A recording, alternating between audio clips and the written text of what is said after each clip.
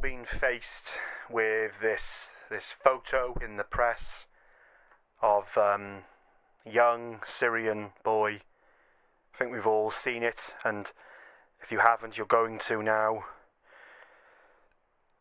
I wouldn't dispute that this photo will become the photo of the year, and like anyone else seeing it, I'm sure they're filled with sorrow and sadness. We need to do something. You know, it always takes someone to die for something to be done. That is what is so wrong with this world, is that people have to die to prove a point, to get a message across, for something to be done. We've got to help. We seem to villainize our politicians because they're not doing anything at all about it.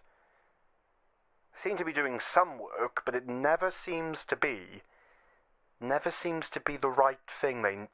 They never seem to. They lack morals. These politicians, they've got no sense of humanity. And what are we supposed to?